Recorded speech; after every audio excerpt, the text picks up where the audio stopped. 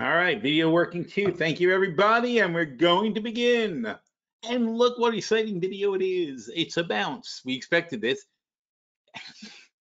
You know, these things aren't really hard. It's like, yeah, the Russell's going to bounce when it hits 2,000, and it does. It can go a little bit lower. Just because it goes a little bit low doesn't mean anything.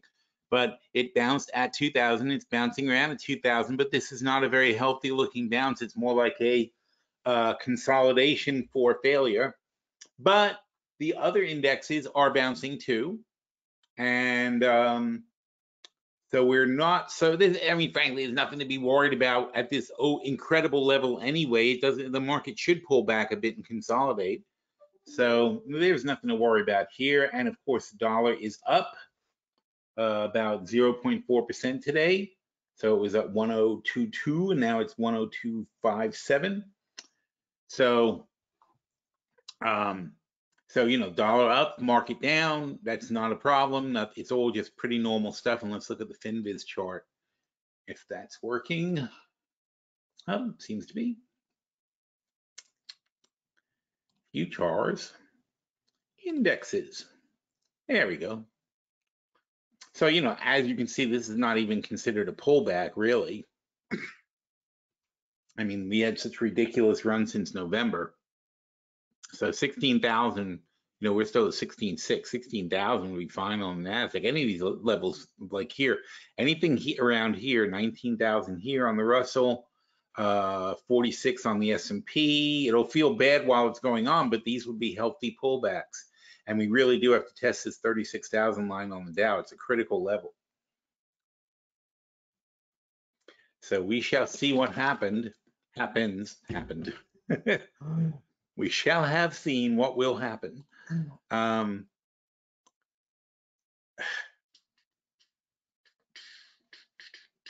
So what do they look like? They look like the DAX is very strong up there. The NASDAQ's very strong, S&P strong. Nikkei's been hovering for a while.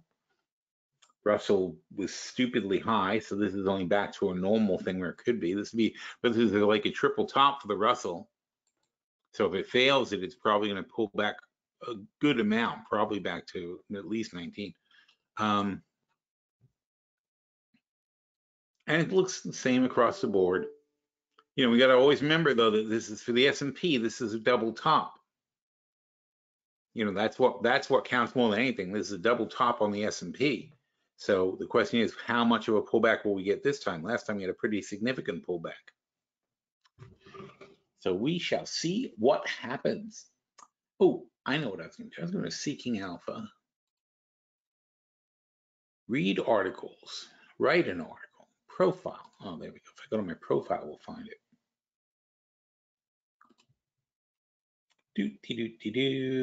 Analysis. This is the analysis I wrote. Yeah, okay. All right, 10 market trends. That's the one I was looking for. I wrote that for Seeking Alpha back in November. And I like that graphic. That's nice. All right. So let's talk about this first before we talk about the actual sectors and other stuff that the analysts were finding. Talked about the rates. I talked about liking JP Morgan, who just reached an all-time high. Home Depot. I don't think these things are dynamic. They're not. So that's where they were at the time. So great rate debate. Fed hike path is a wild card. Strategists expect 2 to more. Oh, at the time we see, look at that. That's only back in November, early November, when we were still expecting some rate hikes. Now those are off the table, and that's even better for these guys. You know, we were saying if they eventually stop, they already stopped. On the fintech side, I was looking at SQ, who we just talked about today in my post, and I said they were a good buy down here at 50. Nvidia is another one that's, you know, expected to continue to have success. What happened today is a lot of these guys had a pullback because now they're questioning, which I said this morning, in fact, in the post, I said, I think all this good news is baked in, and now if they don't approve an ETF for cryptocurrency, I think it's all going to collapse. Not collapse, but pull back significantly because everybody's counting on this ETF for crypto. Bitcoin's down like 5% today. Values-based consumption. Consumers are looking for ESG kind of stocks that are sustainable. That's a big trend. It's not going to go away. I mean, this is what we're talking about here is trends. So here I'm saying Amazon is good, Zoom is good. Oh wait, so this is ESG. What is this then? What was I talking about here? Ethical values. All right, you know what? To be fair, I got to tell you, they're kind of the same thing. But but people want, what they consider to be. It's the younger crowd, they want and it's all meaningless. We're all skeptical because we're old, but the younger crowd is like they want companies with ethics and so on and so forth. But just because your company says it's ethical doesn't mean it is. That's what we all learn over time, and we just give up on the concept. But young people today, they want companies that aren't polluting. They want companies that are kind to animals and doing things for charity and blah, blah, blah. And, we went through all this in the 70s and 80s. We were all told that these companies were doing this and that, and they all turned out to be full of crap in the end. Really everybody's just out for themselves, unfortunately.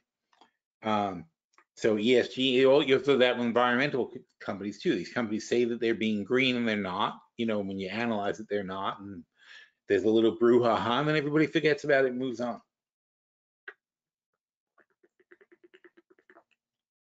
But global money is moving into ESG. And no matter how many times Fox News denies it or tells you it's over and it's a big con and so on and so forth, it's a real thing. ESG is a real thing. It's a trend. It's going to be here forever. We in America are the worst country for doing things and caring about the environment in the world. The rest of the world is all on board with like combating global warming and so on and so forth. We're like the renegades of the world. We're just like going on and doing our own thing. And even, and you can see though, even if Biden tries to do something, they fight it tooth and nail, the lobbyists and all that. That's because we have a basically flawed political system that allows the people with money to control the system. That's not going away either, but still the ESG companies are benefiting because the rest of the world isn't like us. So I said Ford should pick up. We've invested in Ford. They have picked up a bunch since then. I think they're up 13 now. Next Energy is a good renewable energy generator. They're fun.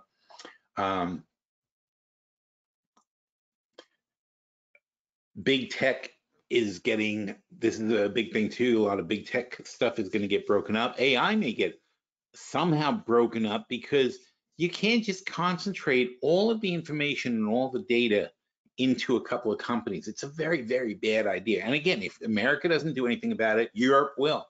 And they are. They're already fining Google and fining Apple for privacy violations and data violations and so on and so forth. So you got to keep your eye on that kind of stuff.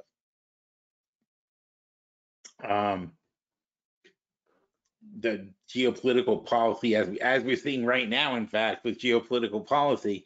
So now we have this thing in the Red Sea. There's two major things we're shipping right now.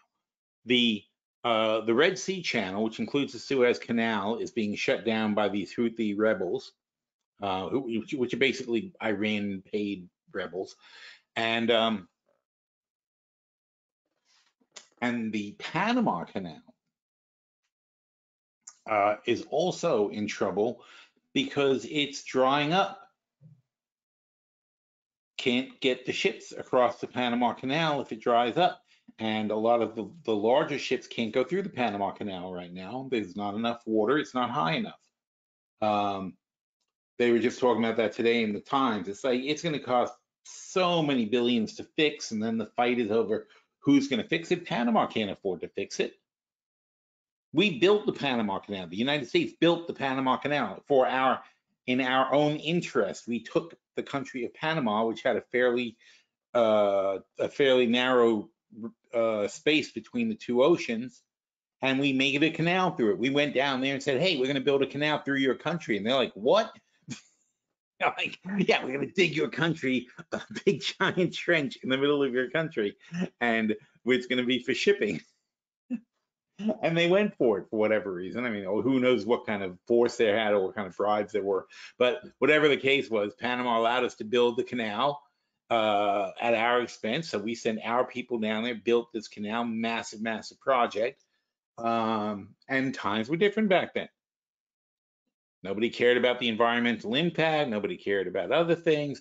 Nobody planned for what's going on right now, which is the canal is drying up and needs to be basically redug and resupplied from the oceans, and billions and billions and billions of dollars have to be spent to fix it. And of course, you know how the Republicans in Congress are about us spending money for what they would call foreign aid. It's not really foreign aid, though. We built the thing too so we could have shipping go between from one side of the ocean to the other, from the Atlantic to the Pacific. That's a really messed up thing, and nobody's paying attention to it, but it's going to drive shipping costs through the roof if we can't get that fixed. So essentially, it's a bailout for the shipping company, but also all the manufacturers. I mean, it's a cost issue that just it'll add up to billions if we don't fix it.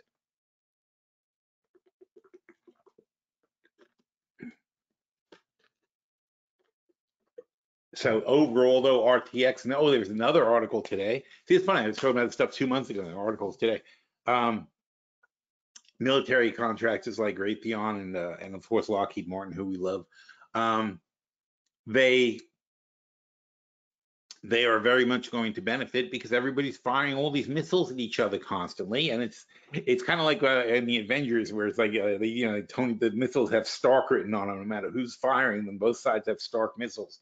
It's like that. I mean, basically, it doesn't matter who's shooting the missiles. It's probably one of our guys. What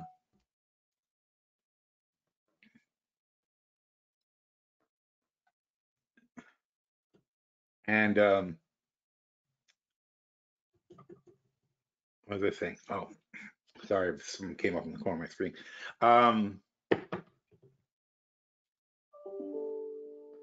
They're running out of missiles, so and there's an actual backlog of orders for missiles. They keep firing them off. So whoever has them left, it's an interesting trick. It's like whoever has missiles left at the end of all this is going to be the winner. The last guy with missiles wins. The conservation of missiles is a new thing we should watch out for.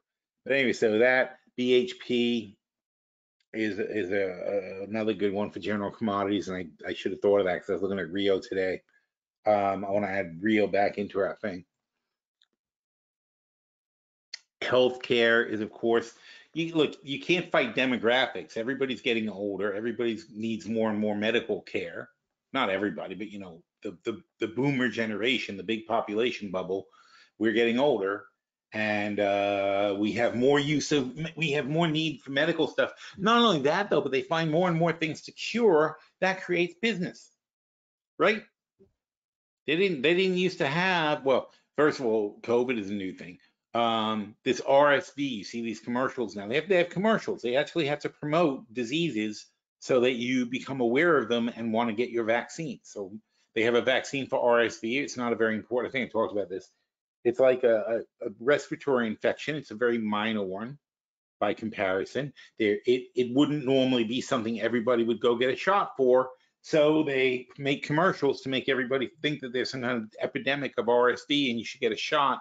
But honestly, they just sort of figured out a vaccine, and now they got to make you care enough to go get it. That's how it works. They have to now market the disease and make people more aware of RSV.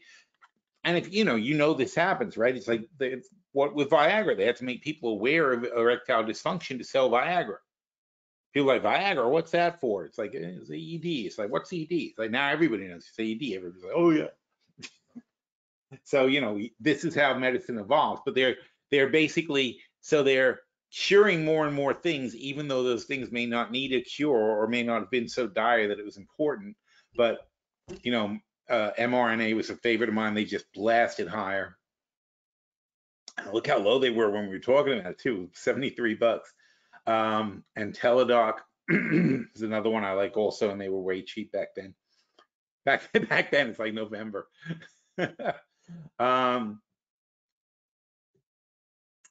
Cybersecurity investments, that's a huge thing. AI is making it easier and easier to hack, because a lot of hacks work on brute force. If you just try something over and over and over again, just try every possible password, right? It's if you write a good algorithm to do that and you time it right, that's another thing. If you have to time it so the requests go in before it times you out, and keep it, and keep it running exactly on a sequence, that makes it seem like a human is doing it.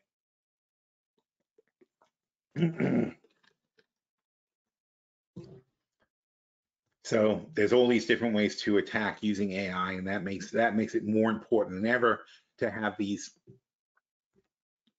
cybersecurity companies. So Palo Alto and CrowdStrike are two of the best ones. And they'd both been going up anyway. And supply chain companies also. FedEx, of course, is part of the supply chain supply chains, but Taiwan Semiconductor suffers from a broken supply chain. So it's good for Taiwan Semi as we fix the supply chain, and FedEx is one of the companies that is being called on to do it and redo their shipping lanes and so on and so forth. And then demographic shifts.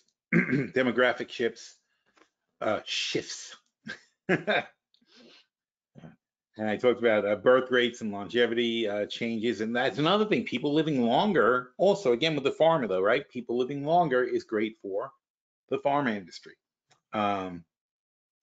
It's all about an aging population though. In all cases, the whole world aging population. That's very different. An aging population and less young people. Declining birth rates, aging population. Can be a lot of old people in the future.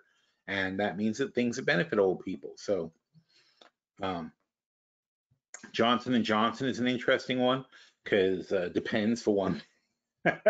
So a lot more depends in the future. Japan crossed the threshold like 2 years ago. Japan crossed a threshold where they were selling more adult Depends than diapers. So there were more Depends being sold in Japan than there were diapers. That's a crazy thing to think about.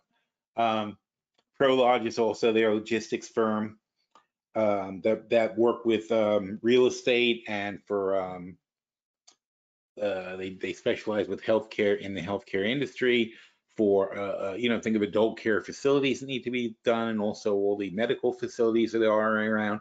I mean, I live in Florida. It's amazing. There's got to be like 5 different emergency clinics within a mile of me. I mean, that's an incredible business they have. So this is a good side way to invest in real estate, because they're not really a real estate company per se, but they are consulting on real estate, and they get paid for that. So those are all companies we were watching, and they're all doing actually very good as far as I can tell. I think all of them actually are doing well since I've been looking at them. Then today, no, not today. I shouldn't go there. Sorry. Change my mind.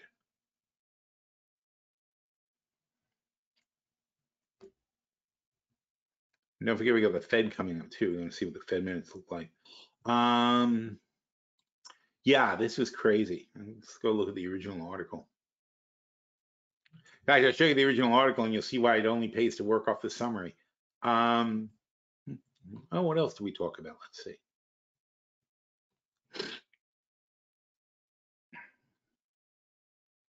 That poor plane. Oh, here's the thing, right? So this is what's going on now in the Red Sea, right? Because you have to avoid, you can't go through the Red Sea in the Suez Canal. You can't go that way. So now they're going down around Africa, and it's adding like 9 days or 10 days to the trip. So you pay for ships per day. It's very easy to calculate. It was 25 days, right? Now it's 34 days. So it's going to be 40% more time to pay for ships. But also there aren't enough ships. If you also have to add 40% more ships to the route. That's where you run into trouble. It's not just the trip, and don't forget they come back empty too. So you've got to add, even let's just stick with a 40% number for simplicity's sake, though. You to fill this, I'm pointing my finger like an idiot. To fill this line, this conga line of ships, right, that is supposed to be continuously supplying from here to here, right? You want to supply Europe from Asia, you need to continuously have ships coming every single day, right? So they have a continuous line of ships that do it every day here, right? But when you say, change the route, it doesn't work that way. You can't just add 40% more ships. They're not there. It takes years and years and years to build more ships. And if they did build 40% more ships, they would have an unbelievable glut of ships as soon as this thing works itself out, if it ever does. But so, think about the concept of this thing. There's nowhere near enough ships, so it's not going to just cost 40% more because it's a 40% increase in time, but now there's not enough ships. Now you have 40% less ships than you need to maintain a continuous supply. So what's going to happen? Everybody's going to be bidding on the ships and bidding on the routes and bidding on the supply and the shortages, blah, blah, blah, and you're right back to inflation. So Europe's going to get hit with inflation pretty soon, because this is all happening now, and it's feeding into the supply chain and raising prices. And like I said, and now getting stuff from Europe to California can no longer go here through this little thin piece over here, because that canal is drying out.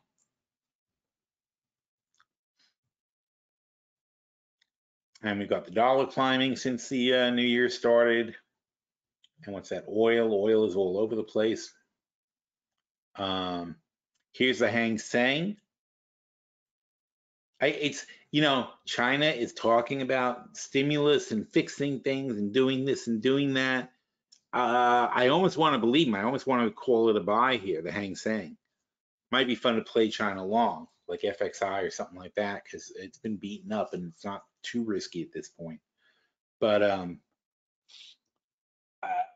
you see the RSI was down at 30, and it's the same calculation we talked about this morning. The RSI is at 30. It's going to go back to 50 at some point. You don't know when, but at some point. So if you make a bet that says it's going to go back to 50, that's a perfectly good bet. What does that mean? That means a 66% increase from where you bottom.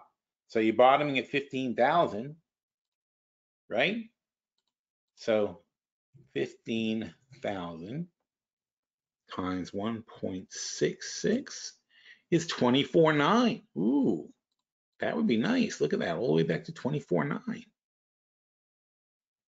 Whoop. There you go. Well, oh no, what am I talking about? 24.9, 25. There. So hopefully, as we normalize, we're going to get back to here. Asia's factories cut back on weak demand. So demand is a problem everywhere, though. That's you got to watch this. And again, only if China does what it says. So the bouncers are acting like China is going to, just because they mention stimulus, they're going to do it. Until they do it, you don't know. But China doesn't have the same. It's a little different in China than if Biden says, I want to do a stimulus package, and then Congress fights about it for 9 months. In China, if Xi says he's going to do a stimulus package, he's probably going to do it. The question is, what kind of package and how big and how much of an effect will it have? He's done plenty of stimuluses before, and a lot of them fizzled out.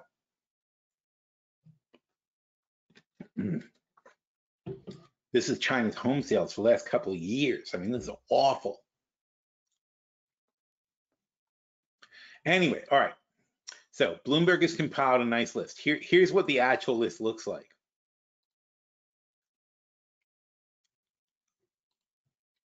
So this is what analysts think about whatever's. Base case. So first of all, this is a perfect job for AI, right? First of all, they think you're going to read all this. And it goes on and on and on and on and on and on and on for page after page after page. You can see the topic changes up here, right? What they're talking about. It's nicely done, except it's too much for a human being to get through. It's like it's ridiculous. But I appreciate the raw data. I really do. So here's a ton of people's opinions about what's going to happen in 2024. The base case, prospects increasing for recession. We see a recession. We expect 2024 to be the year where central banks successfully orchestrate a soft landing. Bank of America.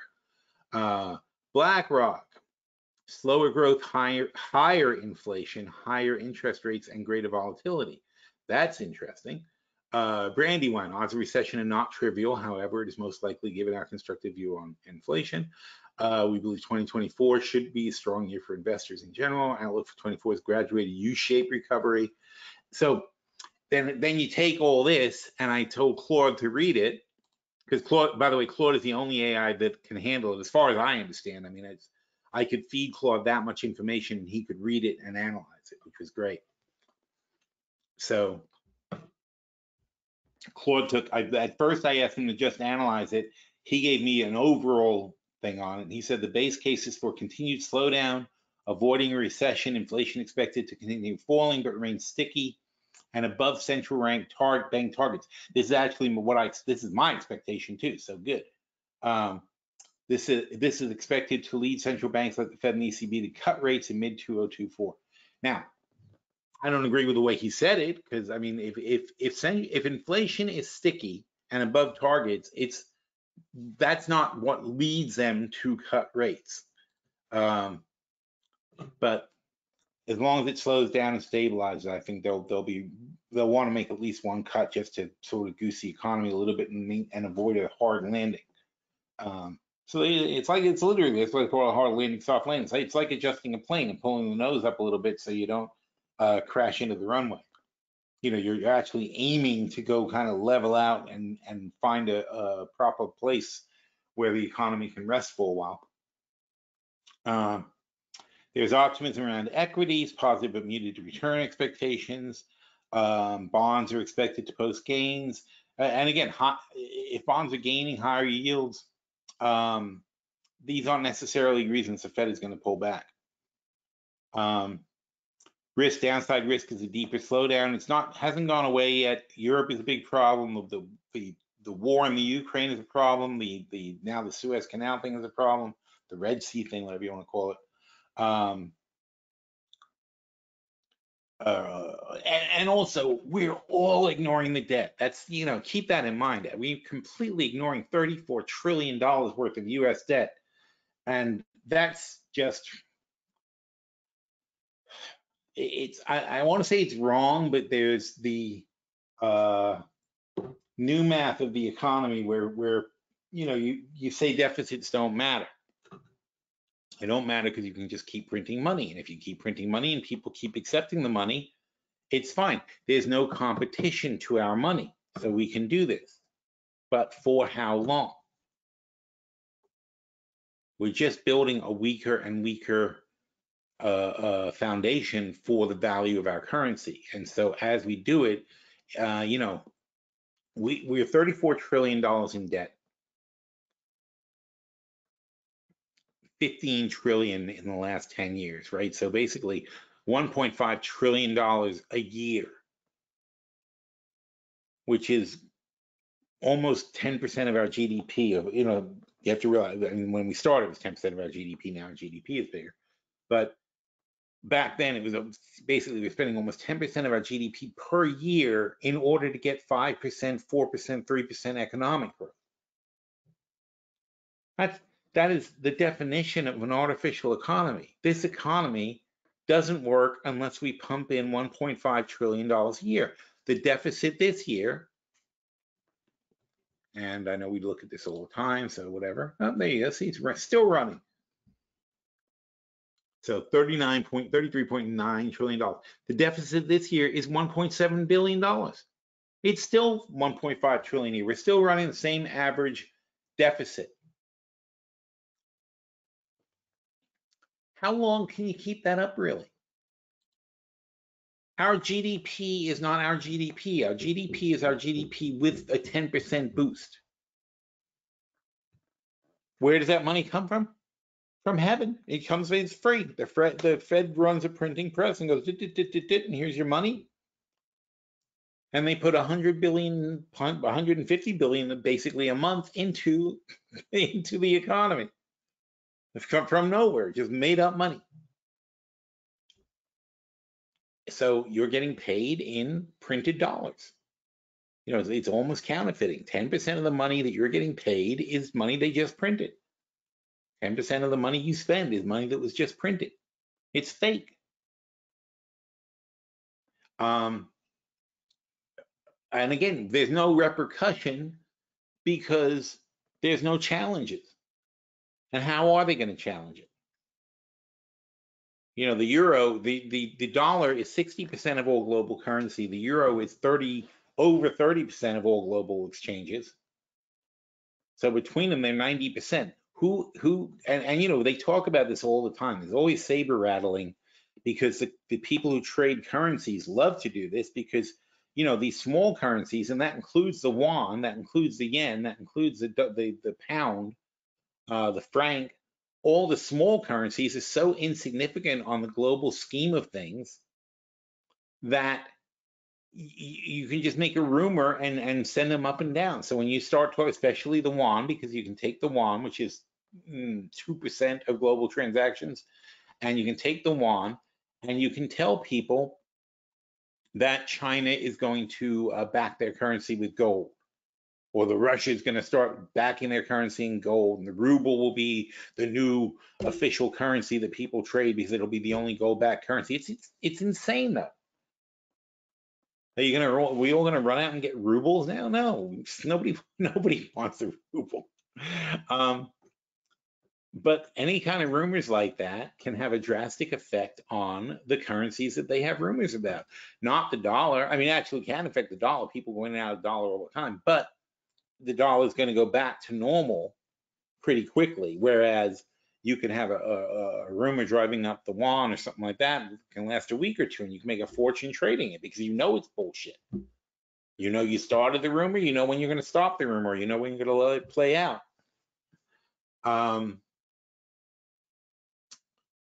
So that it's a market ripe for manipulation. But so the point is, so who's going to challenge the dollar supremacy? Who's going to point out that the dollar is the emperor that has no clothes? That we just keep printing these things with nothing really backing it up. And to that point, right? There's $2-3 trillion worth of Bitcoin. How much Bitcoin is there? There's if it's 40, it's only 42 now. 42,000 times 11 million is, oh, that's all. Did I do that right? No, there's 4,200. So it's $460 billion worth of Bitcoin. Let me try that again. There's 11 million Bitcoin. That's all there are in the world. Times $42,000. Yeah. So there's $500 billion worth of Bitcoin. No, there isn't. Because nobody actually paid $462 trillion for 11 million Bitcoins. What happened is some Bitcoins traded and the price went up and up and up. Maybe 10% of all the Bitcoins traded, 90% of them are still in the wallets from people who had them when it cost 10,000 Bitcoins to buy a pizza. So a lot of people have a lot of unrealized profit in Bitcoin, but it's unrealized because they don't try to sell it. If you try to sell it, you will realize that it's not worth what you think it's worth. And you know, people, it's the same thing with stocks. But I mean, people really don't understand. So we've created. So now this $460 billion is part of our economy, and Bitcoin doubled last year. So $250 billion of Bitcoin value was created last year. Oh, and by the way, the IRS is going to nail people who don't declare their Bitcoins. I mean, seriously bad things. So be careful if you're trading these things. So because there's $260 billion of tax, $250 billion of taxable gains in Bitcoin from last year. And the IRS is like, if you don't declare it, you will go to jail.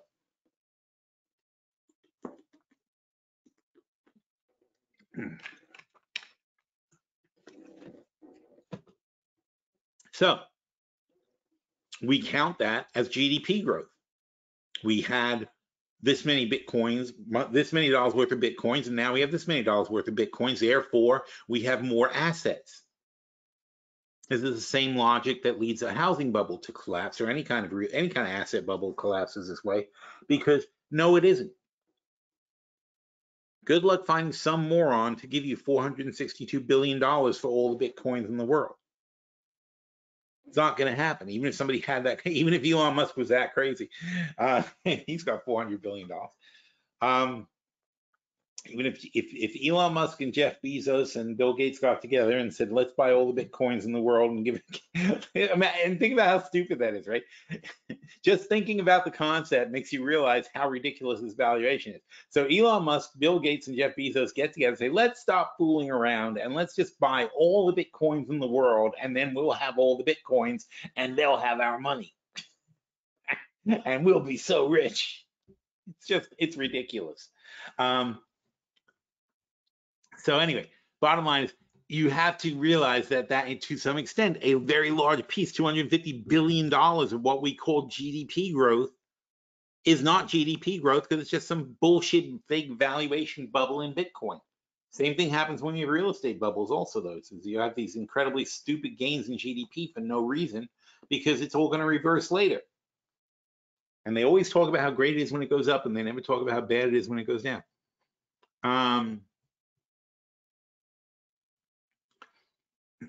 So Europe is, teetering. That's where the war is, and China has their own problems right now. China has been shoving money into preventing a real estate collapse of trillions of dollars of unrealized losses in real estate. I mean, literally, they can't possibly sell. They have so many vacant buildings, and they have vacant cities. They have entire cities that are vacant. People built cities the way we build developments down in Florida, right? Like all of a sudden you see somebody decides to like turn some swamp into a development, and they sell it though. Eventually people move in and buy it. They're not in China. In China, they build entire cities, and then they go, well, nobody actually wants to go there. So, oops. So there are trillions of dollars of losses piled up in these unused things. And also China's population was growing at a faster pace, and so on and so forth. And now they're trying to encourage population growth, because China really screwed themselves. From pretty much 1980 until last year, I think. Hang on, let's check. That's an important fact. What was the time frame of China's one? Oh, I'm not the first person to ask that question. 1980. That's right. So from 1980 until 2016, China had a policy of one child per family. That is 35 years of policy. 2 full generations of people where they decided to have only one child per family. So that creates the mother age discrepancy bubble of all time, because now you've got all these old people getting older and only half as many young people to support them. So now, since it ended in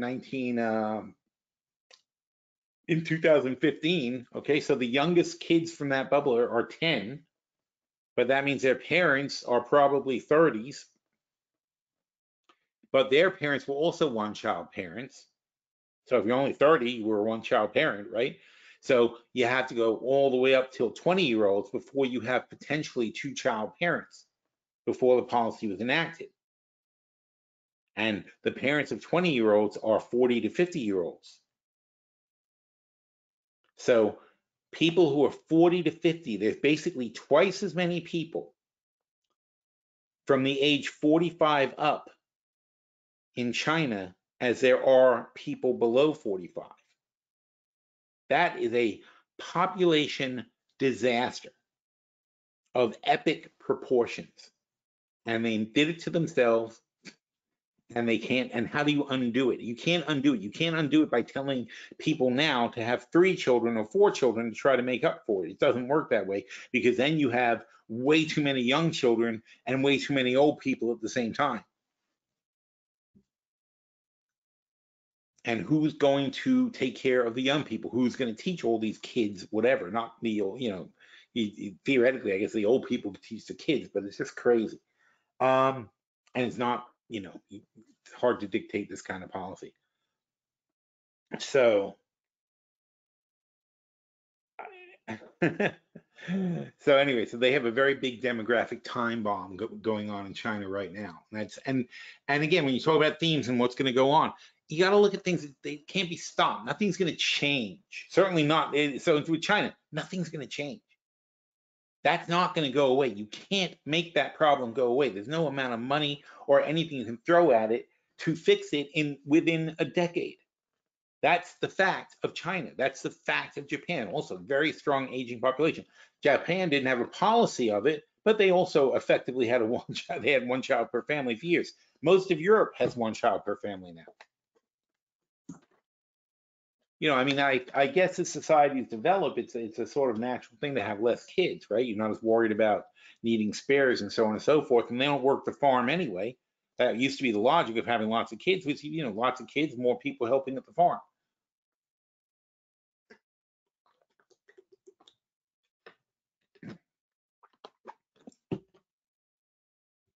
So these are not things that are likely to change.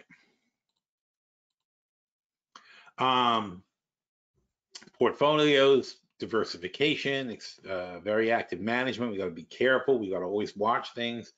The outlook stresses are high, uncertainty is elevated. The portfolios need to be resisted. So this is his take on the entirety of what we read.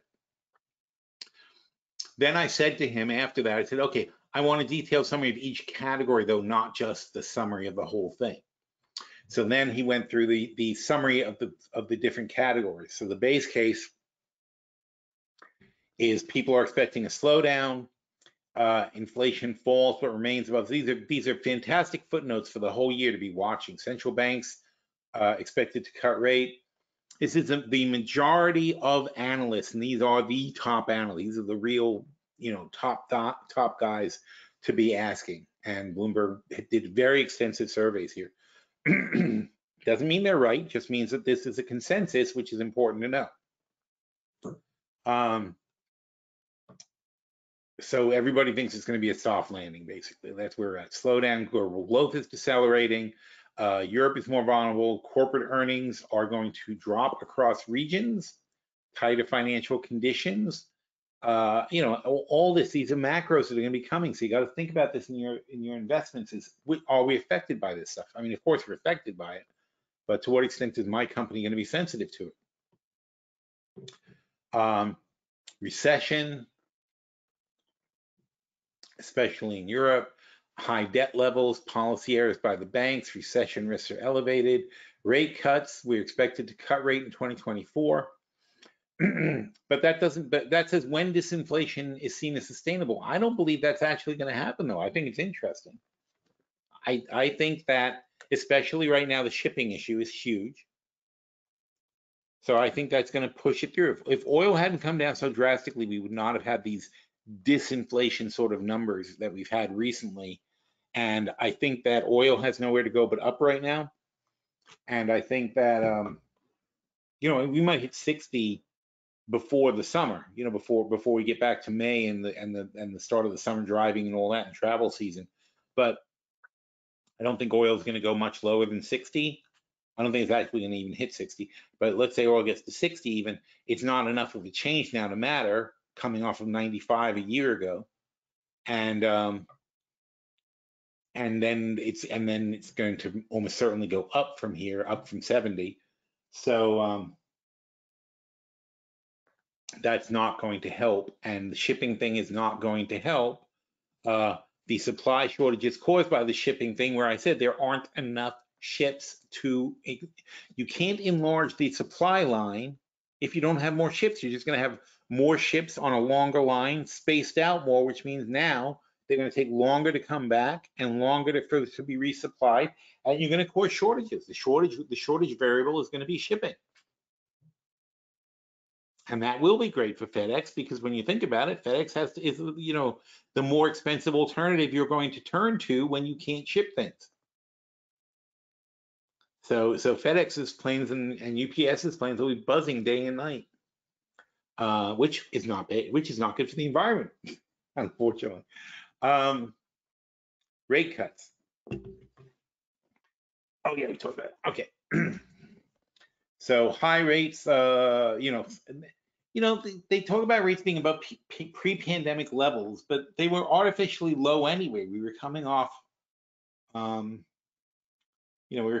very low rates either way. So, 3.5% is essentially a normal Fed rate. 3.5, 4%, somewhere around there. Not 2%, not anything crazy. So we're only just about 4. We're at 4.75 or 5. Let's say we're at 5 now.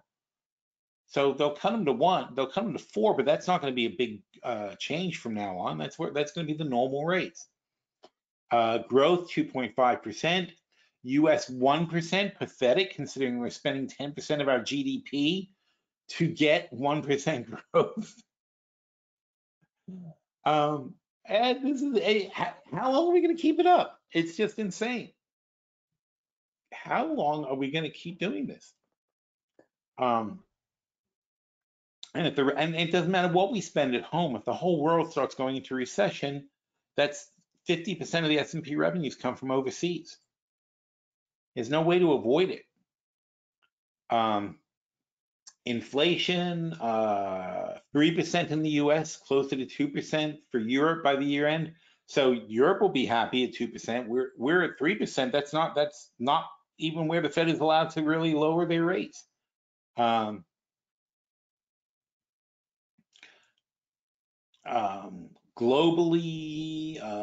that doesn't say much.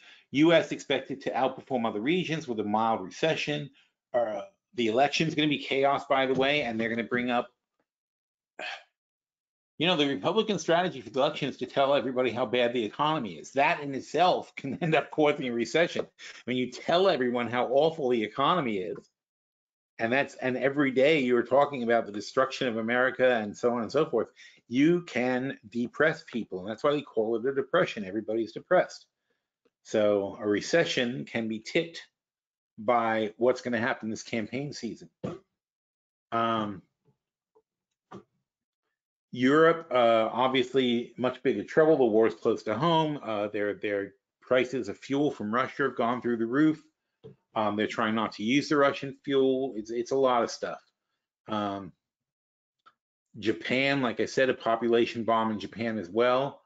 And they have, Japan, we're concerned about being $34 trillion in debt.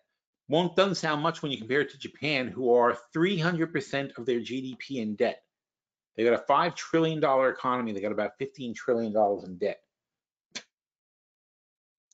And it seems meaningless, right? Like, oh, well, so what? We've got 23 trillion.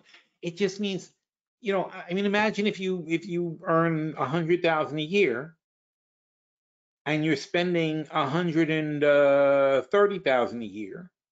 So you're going 30,000 into debt every year, and you owe already $300,000. And that $300,000 has a 30,000 a year interest rate. So even if you cut back your spending severely, just to pay the interest payments on the money you owe, you need $30,000. So your $100,000 after taxes that you earn is, let's say, $70,000. Let's say it's 70. So let's say you have 70,000 left. Probably not. Though probably 65,000 left. And half of that money is going to debt service, leaving you $35,000 to actually spend to live with your family. So you're making $100,000 and you're living on $35,000. But like I said, you're not, because you're living as if you weren't in debt, and you're maintaining your home and kids going to college and blah blah blah. And there's no way you can keep your expenses under $130,000 a year. Even if you cut, and you still can't get to a point where you're going to be able to pay down your debt. It's over. It is not possible for you to ever pay down your debt. It'll never happen. And meanwhile, for what reason do people keep lending you money? It makes no sense. Every year, every time someone lends you more money, it makes less and less sense. You've just gone more and more into debt. Same goes to the US, but for Japan, when you're 300% of your GDP in debt, it makes absolutely no sense. There is no possible way to justify lending Japan money. It makes no sense whatsoever. And that's the second biggest economy in the world. Well, China's the third biggest economy in the world. Yet they're going to go bankrupt. There's no possible way, again, without modern monetary theory, which says debts don't matter, and debts don't matter if nobody ever collects and nobody ever calls them on it, and you just keep lending them money, it's fine. But there will come a point at which, right now, Japan, 30% of their net revenues goes to debt payment. So they take in whatever, I don't know the numbers exactly, but so let's say they take in $1 trillion of taxes and income for the government, right? So 300 billion is debt service.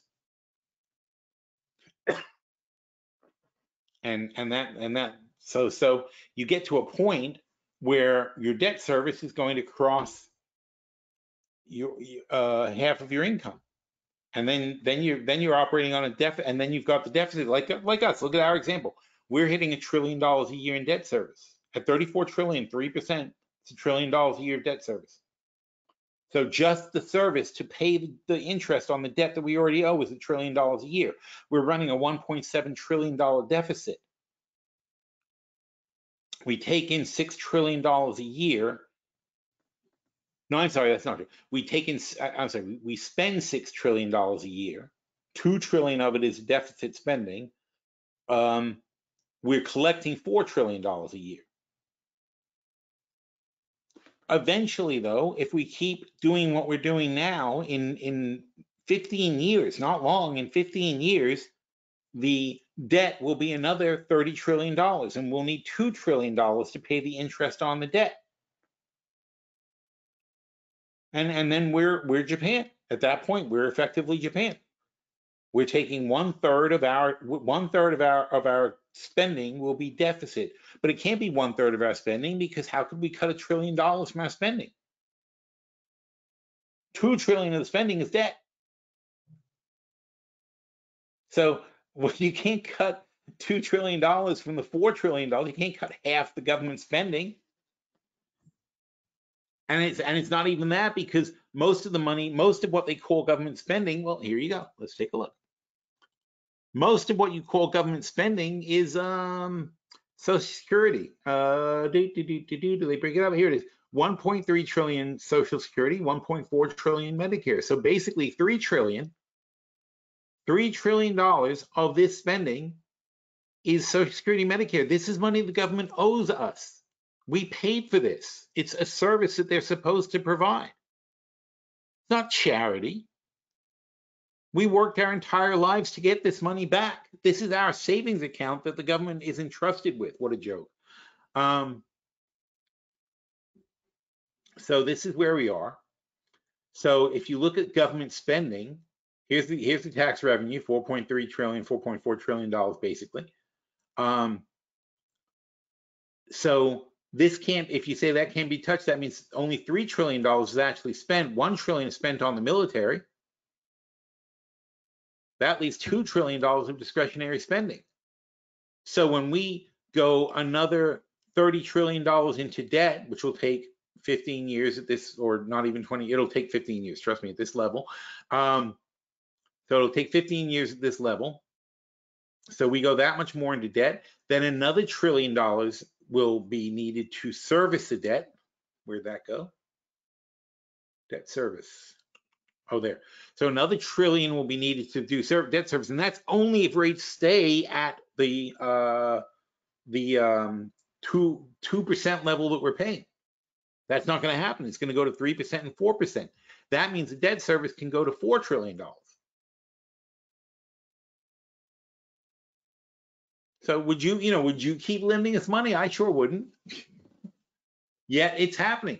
And that's modern monetary theory, that the deficit doesn't matter. It's just a number. You just keep printing money, you just keep paying your debt. Doesn't matter what the number is because we just keep printing money, paying the debt.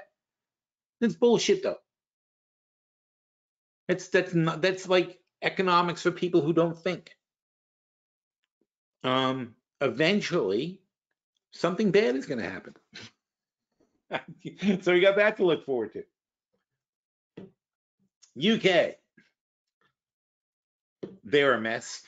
They have the same politics we do and the same messed up in government that we do.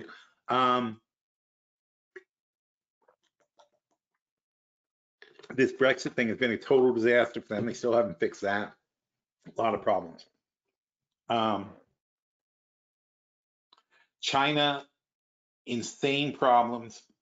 And they say, but policy stimulus stabilize. Everybody believes that they're going to be able to stimulate. But then again, China used to be debt free. They used to have that on us. Now they're almost as in debt as we are. You know, it's hard to tell with China because everything's a secret. But you know, they're basically estimated to be somewhere in the neighborhood of as in debt as we are, 150% of the GDP. So they're doing the same thing that we're doing. That's why, you know, people in glass houses, when you hear about China taking over with the yuan, that's bullshit. That's because before 2008, China was seen as being essentially debt-free. After 2008, they spent trillions and trillions and trillions and trillions of dollars on that, and then they spent trillions and trillions and trillions on COVID. Don't forget, they closed the entire country for a couple of years. That was, way more drastic than us. And they kept everything afloat with government money. And that's how China got to be that in debt. And China's a much smaller economy than we are, but they spend incredible amounts of money. Plus building all that, the high-speed rail networks and the airports all over the place. And it's really empty rail lines, empty airports, because it was a planned economy. They said, we're going to build these cities and we're going to connect them with these trains and we're going to service them with these airports. And they did it. But it turned out that it wasn't a good plan. You know, one good thing about capitalism is you enable things to grow organically. Then they'll grow, as demand dictates, and that's a very efficient system for capital allocation, other than all the cheating. All right. Anyway, time for the Fed. So let's get through this. Let me see if there's anything. Oh, let's see what they. So the minutes came out, and obviously nothing to get excited about in the minutes. And we'll find out why shortly. Oh, my voice, damn it. Still can't talk for very long. Let's go 2 hours, no problem. All right. So the dollar, they don't know. That's bullshit. They have no idea what they're talking about. So at a certain point, are the government's ever going to have a come to Jesus moment where they say, oh, we can't just keep throwing money into this fire? But if you're not going to do that, then what? That's the reality of modern monetary theory. Nobody can do this. Every country's in debt. Every country's running a deficit. Every country can't afford to pay their bills. So they all ignore it. Frankly, the rational thing to do, just pretend it's not there until something, because the something that's going to happen is going to be so drastic that you won't even recognize the planet by the time we're done. How do you fix this? Everybody would have to go on some massive austerity. Basically, there's going to be a default. That's what the most likely end of this is. Some global default is going to happen, and there'll be huge disruptions in everything, and it'll be horrifying chaos, like 2008, except that if it keeps going. So that either that, or there's going to have to be some sort of a global agreement to fund some sort of debt forgiveness plan on a global scale. That would take, like, we can't even agree on we can't even agree to stop the planet from melting. So I don't know if that's part of it too, though. There's a lot of people who basically don't believe the planet's going to last more than 50 to 100 years. So it doesn't. So we can keep this bullshit going with the debt. So why should we stop? Why suffer? Why should we inconvenience ourselves when it's all going to come to an end anyway? And that's a sad thing. But I got to tell you, my kids both in college now, and I would say the majority of people in their schools that I talk to believe that it's not even worth having kids. Most of the kids I talk to do not plan to have kids. They don't think the world's going to last long enough to give their kids a decent life. It's very sad. And of course, but because that's the thing. If what are we doing about it? We're not doing anything to fix it. If we're not doing anything to fix it, it is going to fall apart. So they have no hope because they see it that way. It's very black and white. You know how kids are very black and white about things. It's very black and white for them. They're like, the world is definitely falling apart, and the adults are not doing anything about it. Anyway, elections. Half the GDP holds pivotal elections in 2024. Well, that happens all the time. We'll see what happens, and it's who knows. I imagine how different this is all going to be in 2025. Trump is back in power. Oh my God, it's all going to hit. Everything crazy is going to happen again. I don't know if we can afford it. I don't know if we can afford 4 more years of insanity. Nor can we afford 4 more years of not doing anything like Biden's done. I mean, basically all he's done is sort of like kept things going, but you can't do that either. We need massive changes. The Russia war, the Middle East, geopolitics. We said that. Oh, I see. So being specific. Everyone expects a soft landing. Balance sheet resilience and cash flow strength are the key stock attributes. That's what we look for in our watch list. Duration. Long dated bonds are better if growth is slowing. Shorter maturities reduce the sensitivity. Bond supply is there's going to be plenty of debt to buy. That's one thing. Heavy sovereign debt influence issuance to finance deficit. That is for sure 100% true. And again, more supply requires higher. Wow, this is such a great summary. I mean, spot on, right? More bonds means you have to attract investors. How do you attract investors to a bond? By raising the rate of the bond, not by lowering it. And this is a problem for the Fed. Oh, speaking of the Fed, let's get back to that. So this is a problem for the Fed because if the Fed lowers rates and the bonds require a higher rate to trigger an auction, then there's a disconnect between the Fed yield and the bond rate. And what that does is it shows the Fed has lost control. And that's the thing they can't afford, is they can't afford to let people know that they can't control this thing. But they can't, because that's the fact. The fact is they've got to sell $150 billion worth of bonds. No, I'm sorry, that's not true. It's $150 billion new dollars worth of bonds. Every month is our borrowing, but we also roll over $200 billion worth of bonds per month at least. So somehow the US alone has to peddle about $400 billion worth of bonds every month. Just the US. We have to do the rollovers and we have to issue new debt and go further into debt. And we have to do that and pretend that we're giving a fair rate of return at 4% or 5%. And that's what happened to Greece. It works until it doesn't. And when it doesn't, and people start downgrading you and looking at your debt and saying, you can't pay this debt. We advise people not to buy US bonds. And then the US says, well, how about for 6%? Are you pricing in the risk for people holding your notes? And then you go, how about 7%? And Greece kept saying, how about, until they got to 20% before they could get people to put money back in.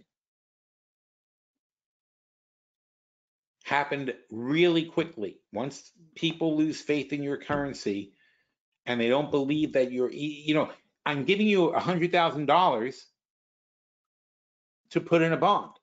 If I think your currency is going down, then you better pay me a much higher rate of return because I've got the risk of holding your currency too. That's also in the bond. So there's two risks that you're taking as a bondholder. There's a default risk, will they pay me back at all? Then there's the risk of the currency. If they do pay me back, what are those dollars going to be worth when they pay me back? And then there's the interest rate. Is the interest rate going to keep up with inflation? Think of how many different things can go wrong. And where's my FinBiz? Why can I never find it? There it is. Currencies. All right, so if I bought a 10-year note in 2008, the dollar was at 120. In 2002. In 2012, the dollar's at 80. So that's down 33%. And I've lost 33% on the currency that is returned to me. You're giving me back $100,000, but that $100,000 is worth 33% less than it was. So it really doesn't matter what kind of interest you gave me here. I lost 33% on the freaking thing, on the dollars that you've returned to me. That's currency risks. So part of the reason we were able to sustain these very low rates is because people were willing to invest in the dollar, because the expectation of the dollar was it would get back to 100. And if the dollar gets back to 100, then you go from 80 to 100, you're making 20% on the dollar.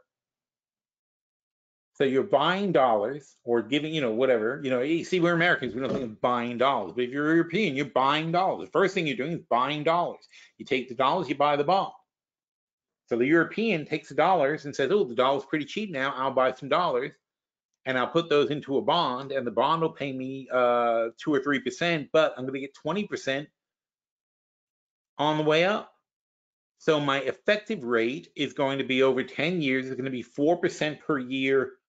I'm sorry, it's 25%. So it's 25% up from here, right? So my effective return is 2.5% a year gain in the currency plus 2.5% gain on the yield is 5%. That's a good rate of return. I'm happy.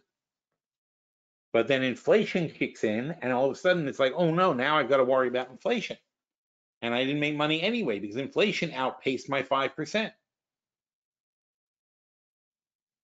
So it's all connected. It's very holistic. When you do the market properly, it's very holistic. All right, let's see what those Fed guys are up to. First of all, let's wake Warren up.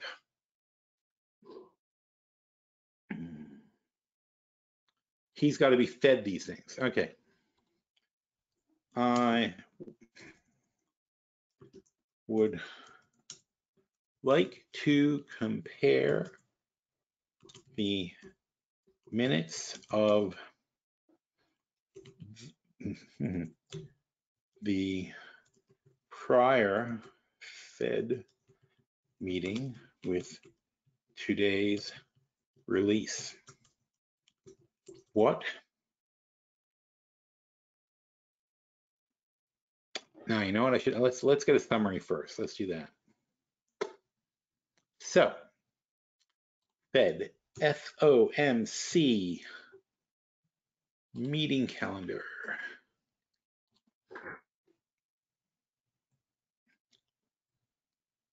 $2.023.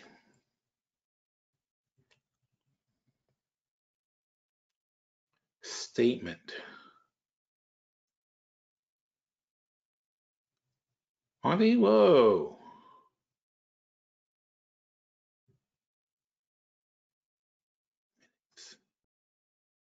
Is it going to be now? No. This is weird. That's 2024. Here, oh, here they are. That's weird. Okay, so open a new window.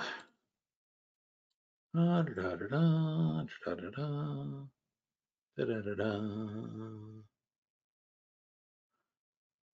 Da da da da.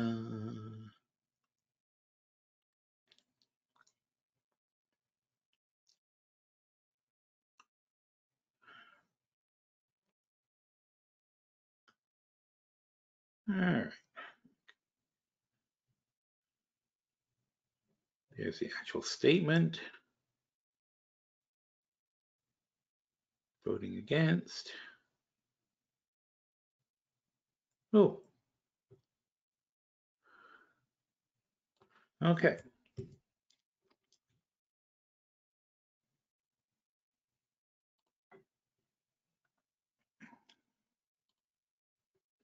Ah. Please analyze.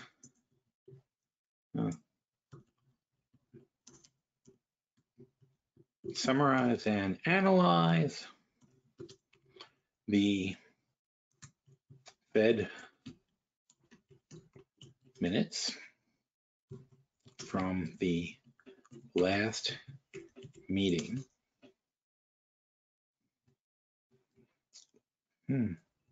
Pay special attention to clues on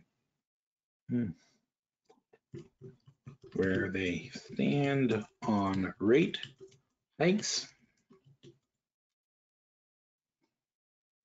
in the future and their take on inflation and the economy going into 2024. Quote, quote, hopefully you can read it all. Too much. Oh, damn it.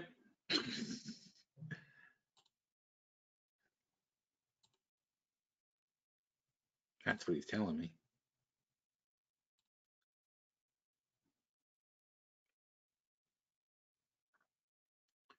Well,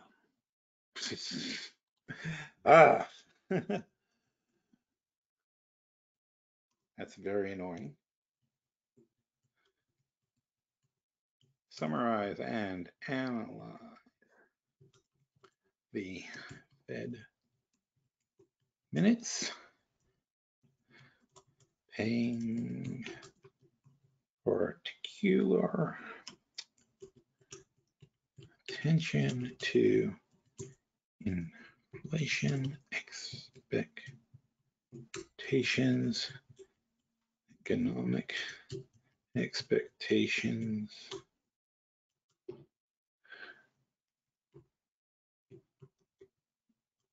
and their stance on rate hikes going into 2024.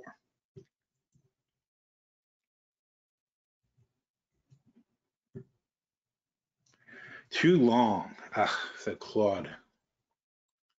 Da da da da da da da. See, it's too long, too long. How you doing, Claude? You're spinning. Why are you spinning? I hope he's not down. What is going on here?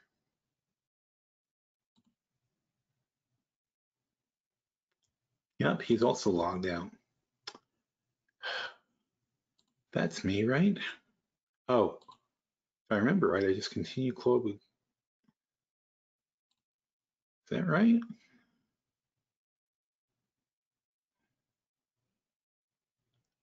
Yep. Aren't I clever?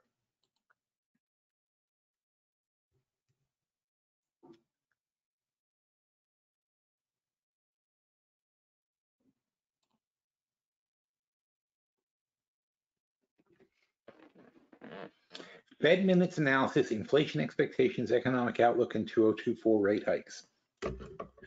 Isn't it amazing? It's like beyond, ChatGPT can't even deal with this.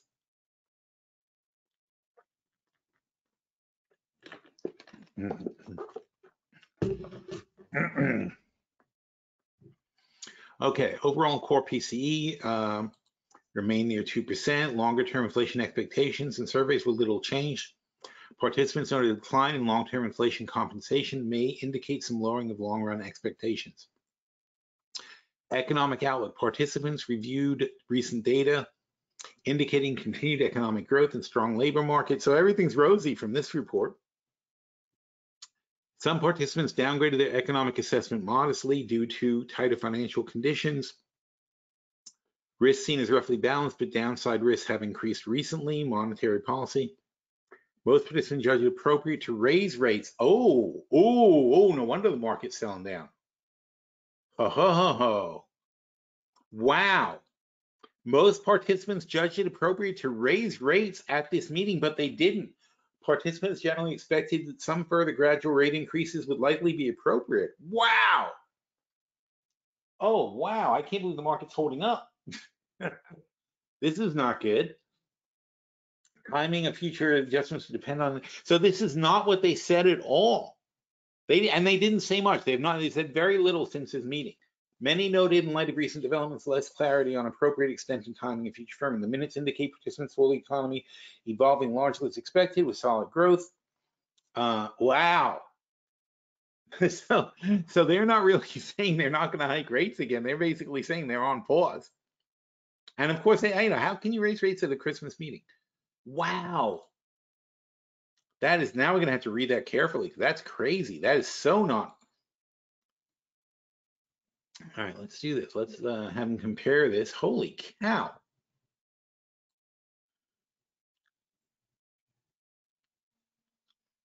Well,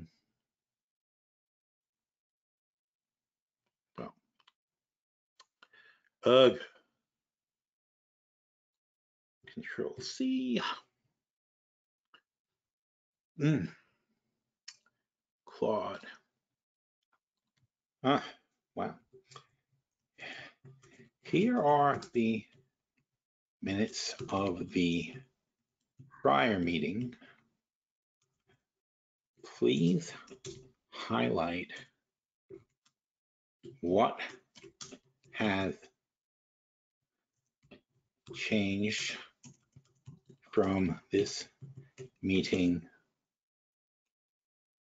through the newer one you already summarized.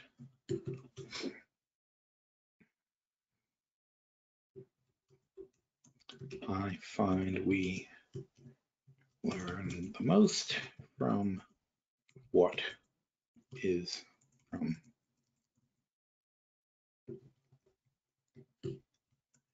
analyzing the changes. It's good to actually tell them what you're trying to do. Okay, so while he's doing that, let us take a read, because holy cow. Okay, I can't read the whole thing because I got no voice, but long run from the 2018 meeting. What? Is this like the totally wrong year? Oh my God, no wonder that was so weird. Oh my God, that was strange.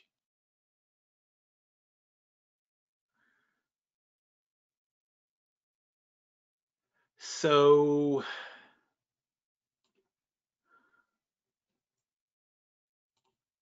$2024, no minutes. Son of a bitch. So 2023, we're supposed to have the minutes of this meeting. Oh, I'm an idiot. No, wait, no. We had a meeting December 12th. There should be minutes released. This meeting, October 31st, was released November 21st. This one on the 12th, released today, and that was scheduled on the calendar. Oh, so this is weird. So the problem is the minutes have not been released. That's what's going on. Hmm. When will Fed minutes be released? 3 weeks after the date of the policy decision.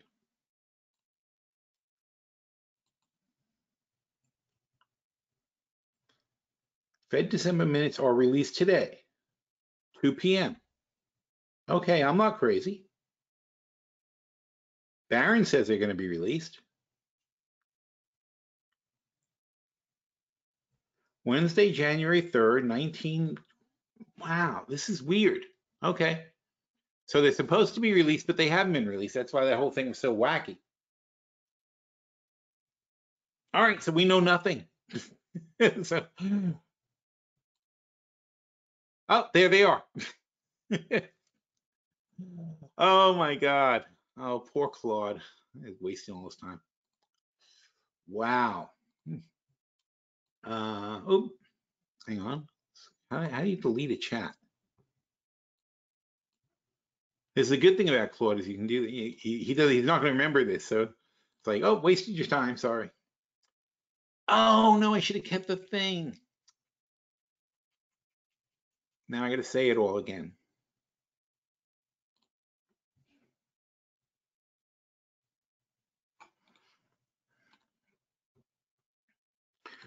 Okay, now there'll be some sanity to this thing. Holy cow.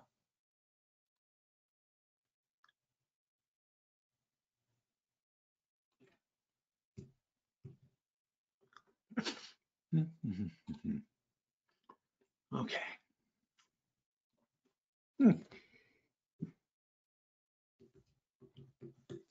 Please summarize and analyze the Fed minutes of their recent meeting. Pay particular attention to their take on inflation, rate hikes,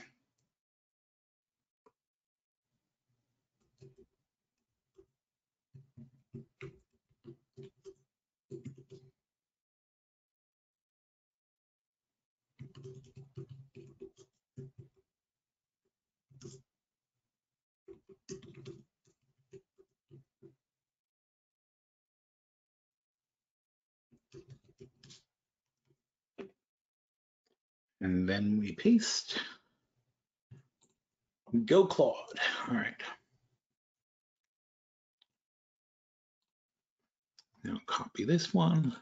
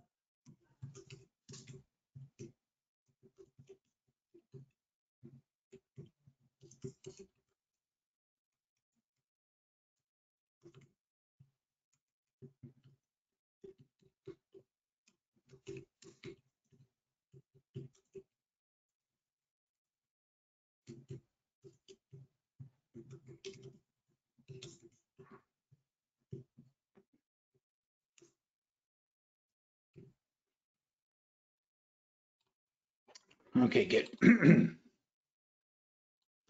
So what did you say about this first batch? Now we got the right ones. Yeah, it's bothering me. I was like, why would the market not be tanking what they said? Based on the minutes, here's a summary. Inflation has eased over the past year, remains elevated, signs of progress, but inflation is still above target. There's been uneven progress in reducing inflation across components. Energy and core goods have fallen or been stable, but core service inflation remains high. Participants expect further disinflation as supply-demand imbalance continues. See, here's the problem. Since this time, we've got this Red Sea issue, and inflation's creeping back in. And as I said, energy was driving the deflation, and that's going to stop. Participants expect further disinflation. Risks remain given the still high inflation. Interest rates. All of them agreed to maintain the current rate of 5.25 to 5%, judging recent data support policy stance for now. Most participants see the rates as likely or at or near peak, with cuts possible by the end of 2024, but that path remains data dependent. So all these people who are pricing in like the Fed turning around shortly are way off base, basically.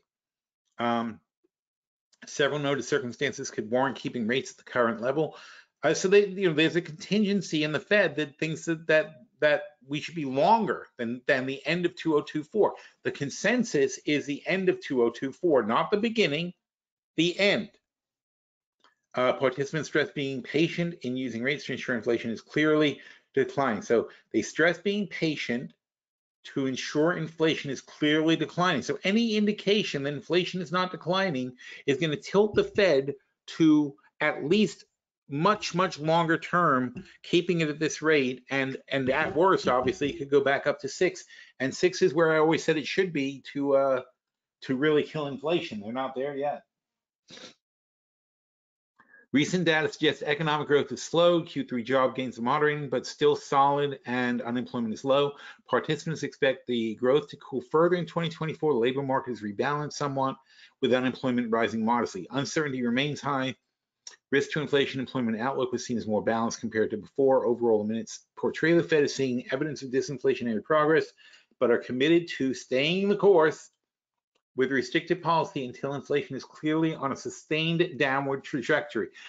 I mean, guys, it's pretty freaking clear. And I trust Claude, he knows what he's talking about. It's pretty freaking clear that they are in no way, shape, or form considering lowering rates in the first quarter, certainly not in the first quarter, and probably not until after July. They want to see how the summer goes.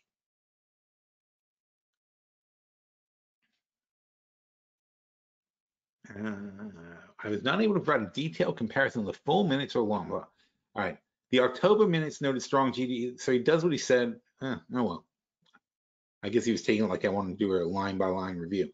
The October minutes noted strong GDP growth, while the December minutes data, the recent data suggests growth is slowed.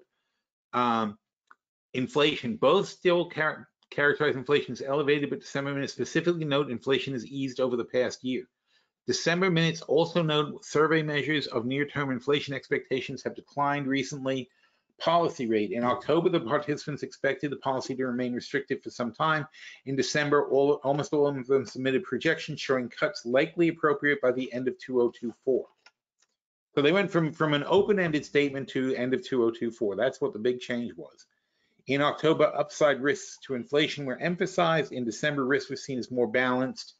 So in summary, the latest minutes post is an incremental softening in the economy, and inflation has led participants to shade down policy rate projections, but risks are still acknowledged and patience is preached. That's pretty freaking good. That's a great analysis. I could not possibly have done a better analysis, and it certainly would have taken me an hour. So I'm very happy with that. All right. So meanwhile, what's the net effect of this? It's kind of all over the place, huh? First it went down, now it's back up, but it's steady. There's nothing for the market to be excited about here, though. This is they're basically saying there's no early rate hikes coming. They're pretty damn clear about that. Earnings, corporate earnings growth expected to drop markedly, and this really bothers me. We talked about this already because it's we're at record highs. When you're at record highs, you don't want to read things like this. Margins pressured by rate hikes are slowing demand. Earnings headwinds will intensify across regions. That's the consensus. See, then you can go to the main article. See, when you get to something like earnings, you might go back to the main article where, with all those quotes and read every analyst thing, so you get an idea of like what really they're saying, the nuanced version. Returns, positive but muted returns across equities month. Base case supports single-digit returns, lackluster returns, defaults. Recession risk would send default rates higher. We know that. That's obvious. Credit spreads not pricing severity expected. That's what that is what I say. You're just not pricing in the risks.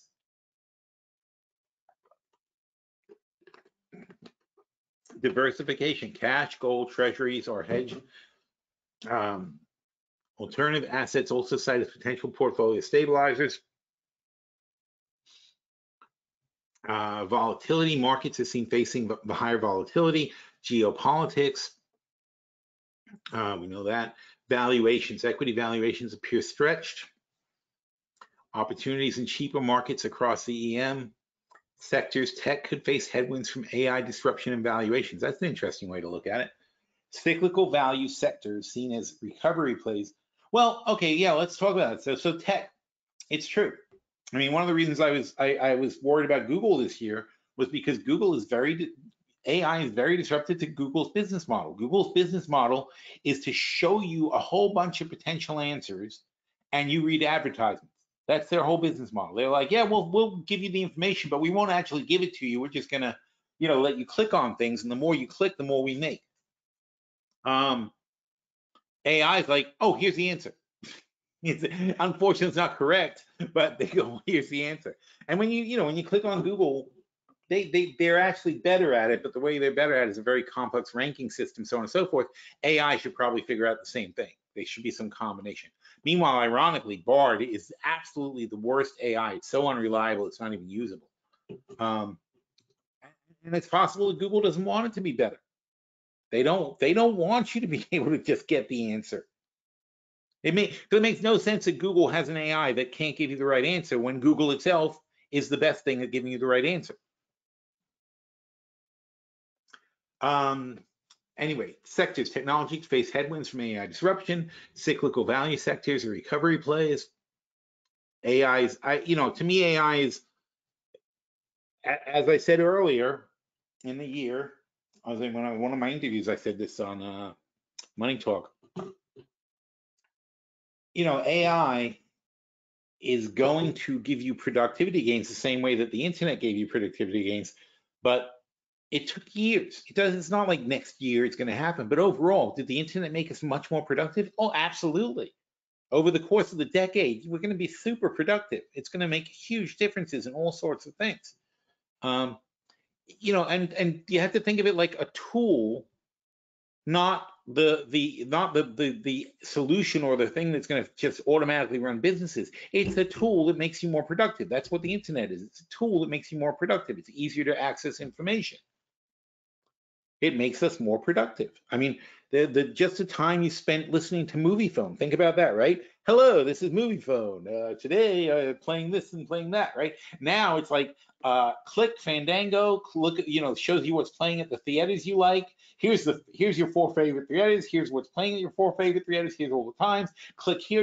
Now you got tickets. Goodbye. It's like, that's what productivity is. People don't think about that. That is productivity. McDonald's productivity, right? You now walk into McDonald's and go press on your thing. Now, I don't know if they do this because I don't have a McDonald's card or whatever, but I don't even know if Starbucks does this, but they should, right? It should recognize you and have your favorite orders ready. It should, to be put in. Like Grubhub does that. If you go to Grubhub, when you pick a restaurant, it says last time you ordered this, and it shows you exactly what you ordered last time. You say, oh yeah, I want that again. Even all your changes, even if you want preferences, and if it's like a Chinese place and you say I want to get a sweet and sour, but more pineapple and something, it remembers everything you say. It's great. Highly recommend Grubhub. AI is like that. It's productivity doesn't mean making a task less this or less that. It's just a general ability to free up time from menial tasks.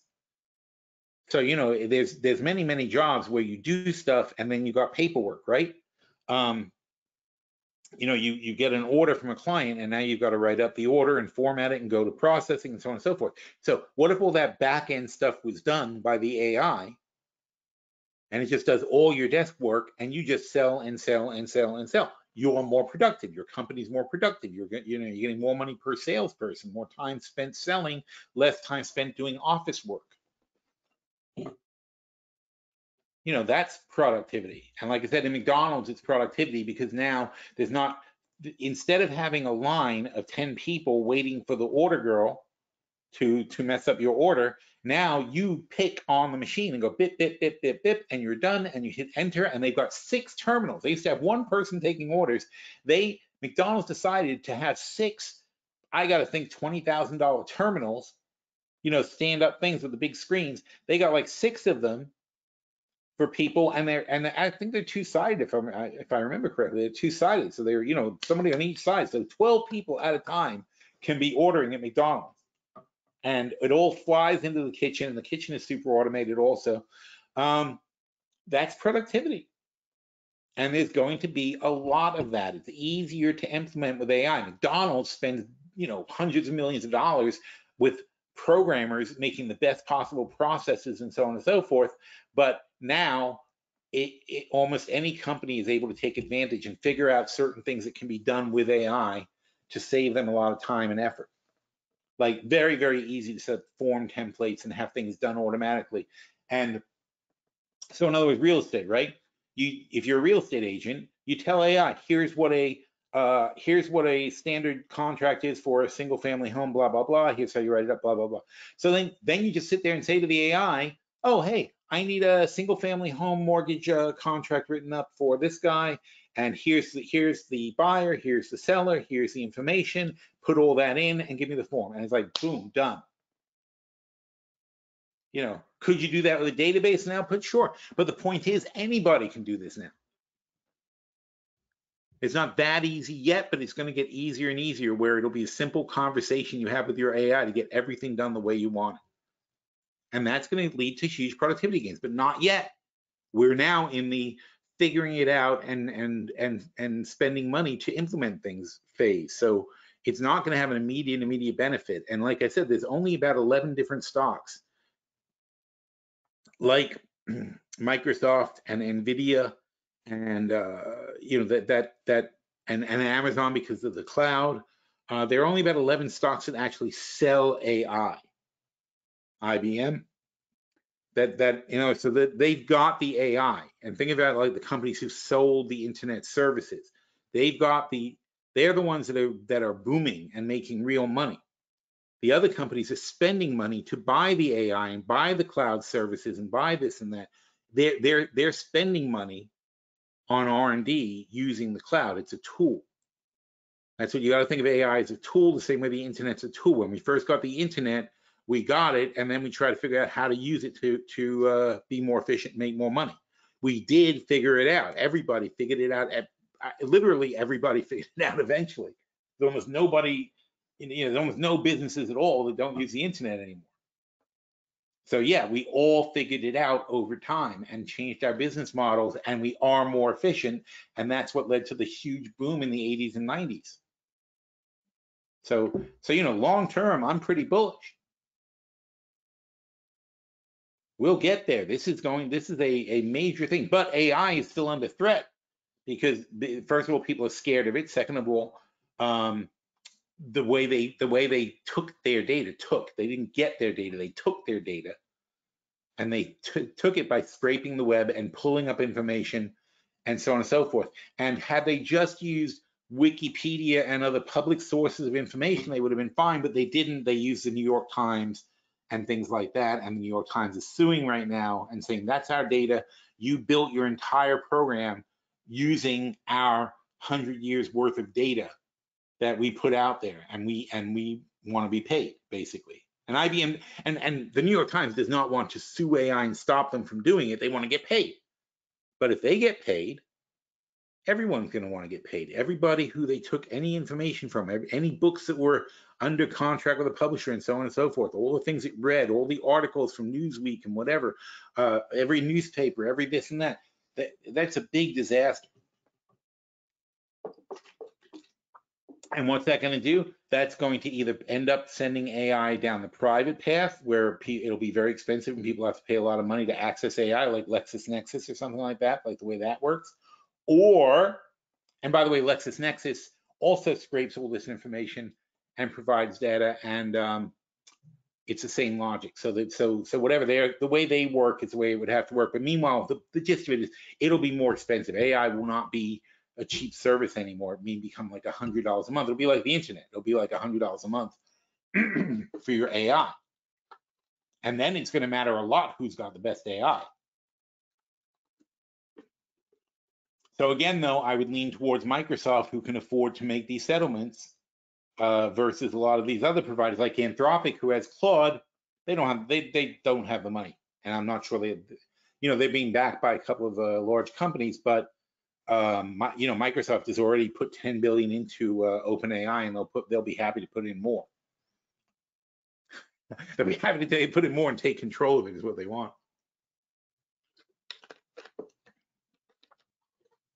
So AI, honestly, I know a lot of you guys are probably sick of hearing about AI, and even when I'm reading the news and going through my news articles every day, I mean AI is half of the stuff. But I mean, I had the same thing when it was the internet. When it was the internet, people were like, "Oh, you talk about the internet all the time." It's like, well, of course I'm going to talk about the internet all the time. It's a game-changing thing. It's the thing that's going to drive the next 10 years of progress. So don't avoid it. You got to dive into it, and you really got to learn it. And on that, I would point to like my mom, who has an iPhone, an iPad, and an iWatch, and she uses all that stuff. And if you would have told me when the iPhone first came out, I mean, it was like such a joke trying to get my parents to try to learn how to use it. And here we are, it's 20 years later, but damned if she didn't learn all those things. Eventually, if something works and it really does improve your life and gives you what you want as entertainment or as useful communications or information or whatever, it's going to be adopted by almost everybody. It's not a fluke. You can't treat it like that. Eventually, you'll have to learn to use it. So you can take 20 years like my mom, or you can take a month and a half like my kids, who were screaming when the iPods were out. They had to have iPods, but once the iPods came out with messaging, there was no way you could deny your kid one, because if you did it, you socially ostracized them up in the Northeast anyway. I mean, everybody in the school, and I'm talking my daughter was 10. So this was 2012. So in 2012, which is around when I guess the iPhone came out, the iPods were given texting abilities. And that she might have been younger than that. I don't remember how young I remember she was so young. We were thinking it was ridiculous, but it was a social aspect. I realized like all of her friends were texting each other on these iPods, and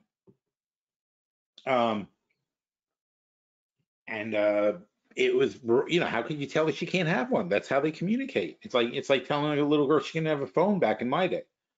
It's like, that's how they talk.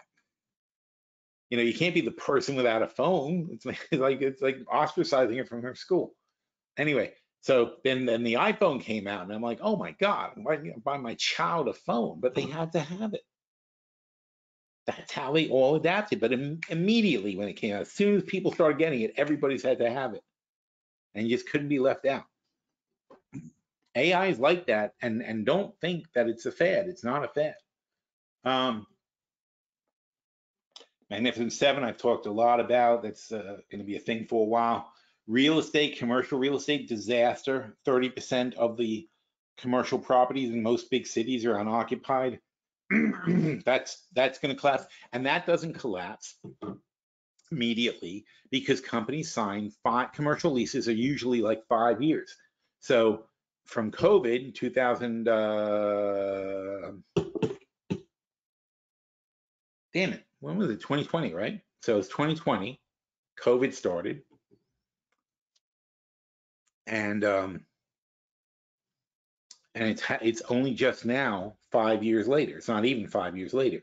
So, but people had leases before then. But the point is, it hasn't been long enough where the leases are all coming up, and some leases are 10 years. So a lot of these properties, there's companies everywhere paying for office space they're not using. And when they go to roll over their leases, they're going to say to the landlord, like, hey, I'll either I'm giving up the space, or you're going to lower the price or something. And that's when these losses are going to get realized, and it's going to get very, very ugly. It's interesting because if you're a landlord and your rents don't cover your building, right? So let's say I spend 10 million bucks for a building, and I'm covered taxes and rents and the maintenance people I need and whatever, fine. So I'm basically breaking even, which is usually how you buy a building. You buy a building, you expect to basically break even at first. And sometimes you might even accept a bit of a loss at first, but your attitude is, I'm going to raise rents over time, and I'm paying, all I'm doing is really having all my tenants pay off the equity in the building. So 15 years from now, I own the building free and clear. I've made 10 million bucks. You put down 2 million for a deposit, you're paying off an $8 million mortgage, and in 15 years, you have a $10 million building, hopefully depreciated to 12 million or 15 million. That's how real estate works, but you're not making money generally until the very later years. You don't make money on the building. So if you have this $2 million deposit, you've got $8 million in rents coming in, paying off enough rents to pay off your mortgage, which would be roughly $1 million a year would be coming in to pay off your mortgage for your rents on your building. Now, what happens if you're only getting $700,000 a year? You need $300,000 now out of your pocket to pay it. So that forces, so in other words, that's what happens. So as these leases roll over, the landlord has less and less money, but at first it's one guy, then it's another guy, then it's a few more guys, and you have less and less money to pay your mortgage. Means every month you need more and more money to pay out of pocket to hold the building, and eventually that doesn't work, and economically it's a commercial property, so you walk away, you go, what if flip your hands and go up. Sorry, bank, I'm out of here. And depending on the contracts, some landlords take it or whatever, but that's the cycle.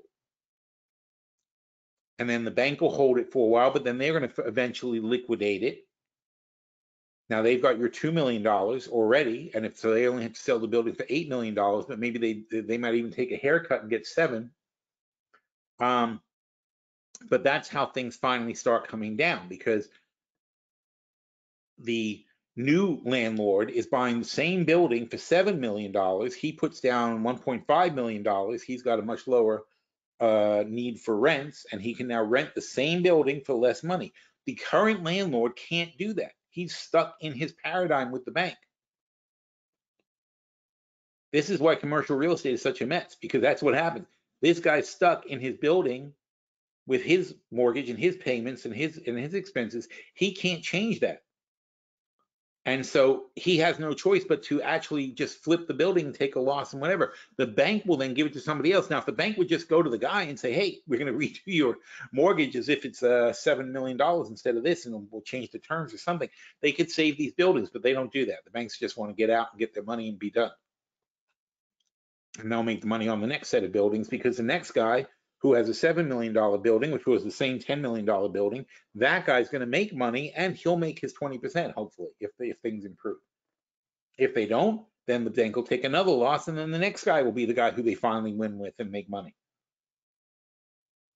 But the banks don't want to do you any favors. The banks like, you take the loss, you get the frick out of here, I'll talk to the next guy. we'll work with him. And it's a crazy system, but that's how it works. But that's how all deflation works. The same thing goes with factories that go into foreclosure, or manufacturers or warehouses or retail stores, right? You buy up like Big Lots bought bought Bed Bath and Beyond. No, not Big Lots. It's Overstock. Overstock bought Bed Bath and Beyond, and they bought all their stuff at fire sale prices. That was great for them. They loaded up a ton of inventory. They took on the assets of the company, but they didn't take on the debts. And now they've got all this stuff at lower prices. This is how you get deflation. But deflation comes from economic pain suffered by the people who invested at the high points of the market.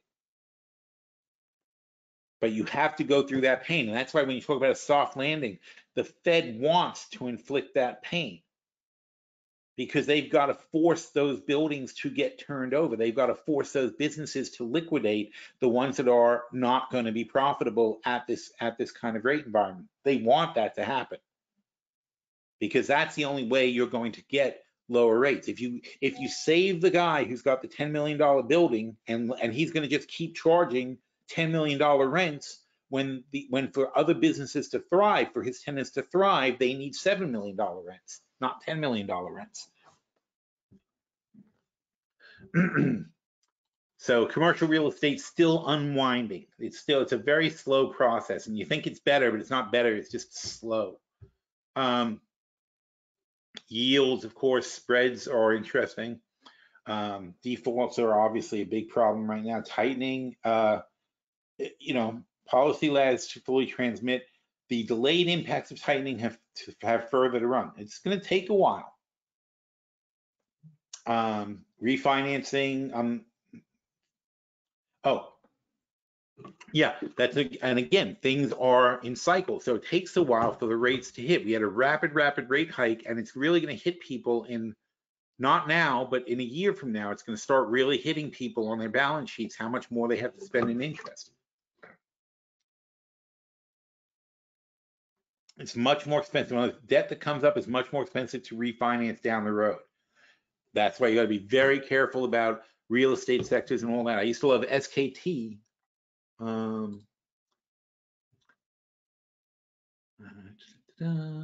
What is this? Gallery view. See how they're holding up. SKT is now Door Mall, and you got to look at their debt service. But now they're doing super good. They're holding up very nicely. But you've got to look very carefully at you got to go to their earnings presentation, but you got to look carefully at like when their debt rollovers come. And that's going to tell you whether or not it's a good time to get in here and do this. Energy, oil, and I wrote a whole article about this recently. I mean, oil's dead. Oil is on the way out. So, we will always use oil for things, but the majority of oil is used for fuel and plastic. That's what oil is used for. We're getting rid of plastic. We're getting rid of fuel. It's going to happen. So there will be a glut of oil eventually that is never going to really be used. And oil will go back to like $20 at some point. But I'm talking about at some point like 10, 15 years. It'll be back to like $20 and that'll be the end of it. It'll be just a material that people use for things. There's a transitional period, but sometime between now and 15 years, oil will go from 70 to 20. And so the long-term general bet on oil is it will get cheaper, except for, intermediate disruptions like we're having now. But generally, they're going to get cheaper. Metals, gold is I'm very big on gold, and stock GOLD is a very big one that we like. Private markets, we don't care about. Hedge funds, good. It's good to, if you're not a good stock picker, hedge funds are good for you. I'm not worried about that. The base case supports risk asset gains, but any rally rests on a benign landing for the economy. That's a good statement. So that's where we are. So where's briefing.com? Oh, my voice is going good. Very nice. Good voice. Beta character. I don't care about you. BRIEFIN. Briefing.com. There you are. Calendars. Oh no, we're not really getting that. I see. Nope. So now we're going to talk to Bing. Hello, Bing. New topic. Auto companies reported sales today. Can you give me a rundown of the reports?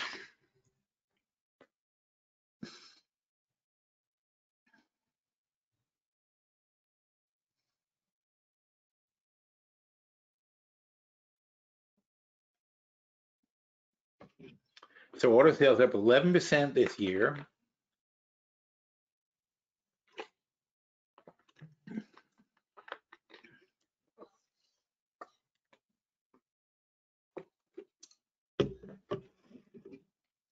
Wow, Hyundai came up a lot.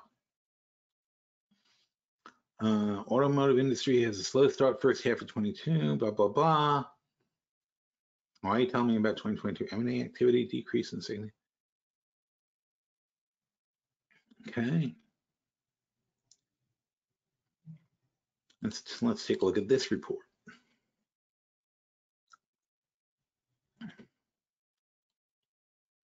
Oh, this is summer of 2023. This is not good. All right, so we don't have the current information from Mr. Bing, even though he acts like he has it. So anyway, I was looking at this. I was thinking about like what information we have today on the calendar. And while auto reports are coming out, they're not good. We looked at the ISM, that's lower, mortgage is lower. You know, these are recessionary looking things. The job openings are more. There's more job, oh no, not more, less. A little bit, teeny bit less job openings than before. So not much of a change. That's not important. And now we have the Fed minutes, which is interesting that they don't actually show them what's going on. For the rest of the week, that's not that important. PMI is important. And we're just over, this is service PMI. Service PMI is just over neutral. That's not necessarily good.